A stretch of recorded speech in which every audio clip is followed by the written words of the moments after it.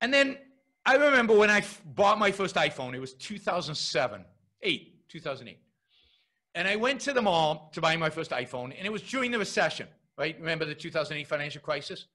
And my thinking was, I'm going to buy my iPhone because I want to stimulate the US economy. I want to help my fellow man. I want to make sure that people don't lose their jobs. So I'm going to the mall to buy an iPhone. Now, that's why you guys go shopping, right? That's why you buy your computers, your phones, your shoes, your nice clothes, is you care about the salesman and you care about the economy, and your economics professor has taught you that consumption drives the economy, and therefore you're going to consume because you want to make sure GDP goes up because you care about your fellow man. Right? Now, I'm not going to ask how many of you actually shop for those reasons because I don't want to embarrass you, and there's always one in the room who says yes. But no, why do you go shopping? Why do you go shopping? Because you want something. Yeah, and why do you want it? Because it'll bring you satisfaction. Because you want it. Because it'll make your life better in some way. At least you hope that. Right? Yeah, I mean, Roger says he shops locally for some of those reasons.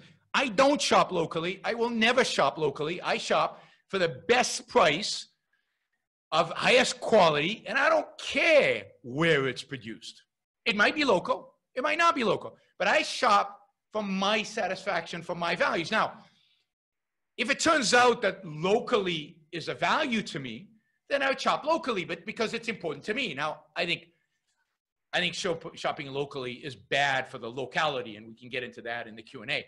So I think the whole idea of shopping locally, shop Nashville, shop Austin, shop USA is bad for Nashville, bad for Austin, and bad for the USA, and we can get to that in the Q&A. But marketplaces are places in which we go to transact in an effort to make our lives better.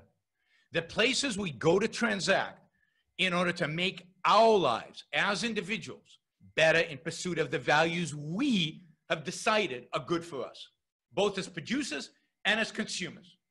And the beauty of the transaction is that they're win-win transactions. Nobody loses.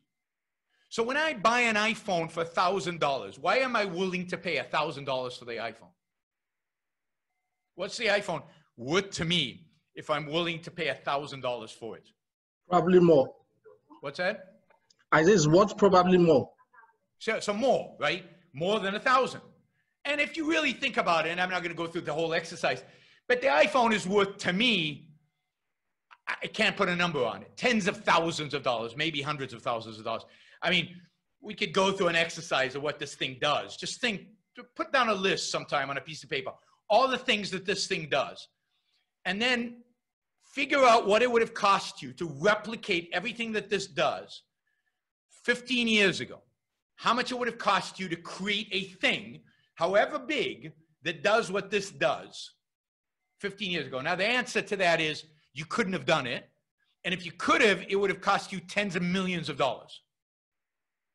Yet, for $1,000, I can get unbelievable, every piece of music ever written at a marginal cost of zero, every movie, books, a communication device that I could have only dreamt of 20 years ago in terms of video communication from anywhere in the world at a marginal cost of zero. There are like two people in this phone call, or in this Zoom, who probably remember long distance phone calls.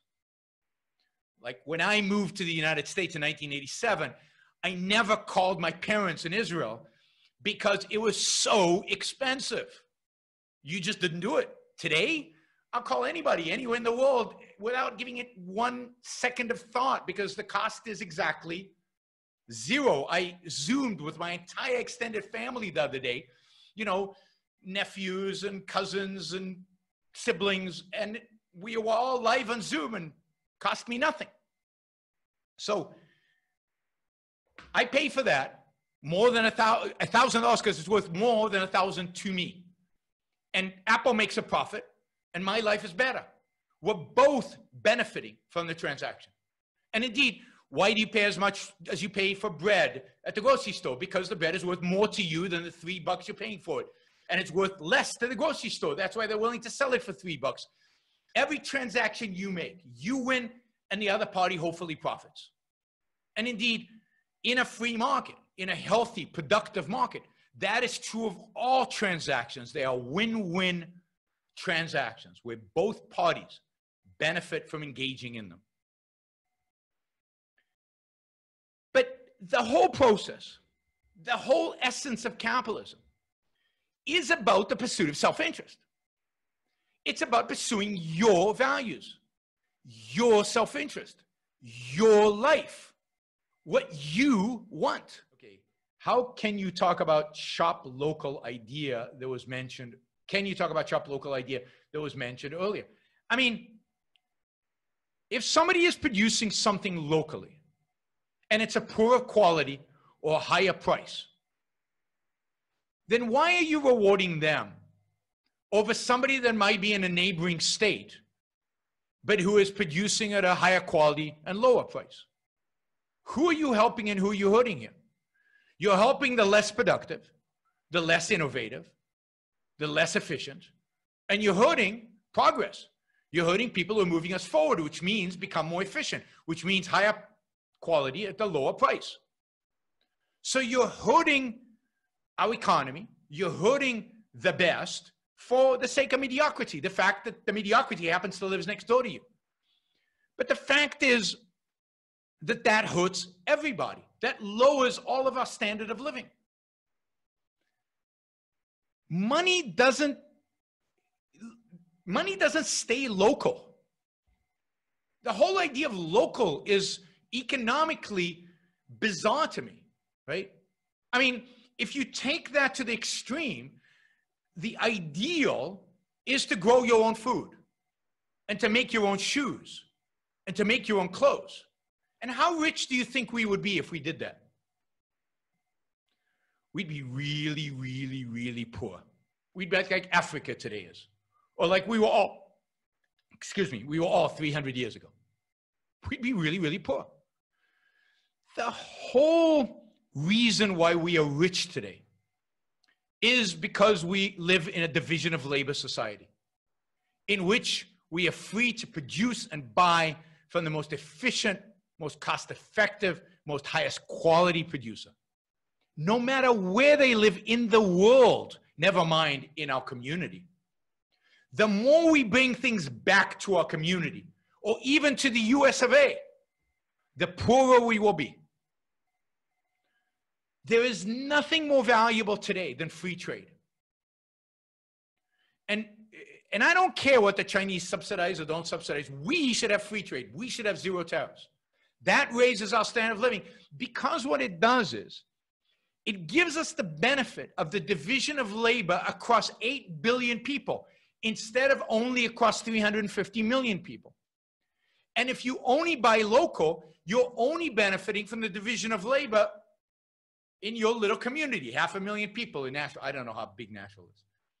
I mean, you can buy an iPhone because the iPhones are not produced in Nashville. Now, you do, but there's no value to buying local. You're not helping anybody. Indeed, you're hurting people.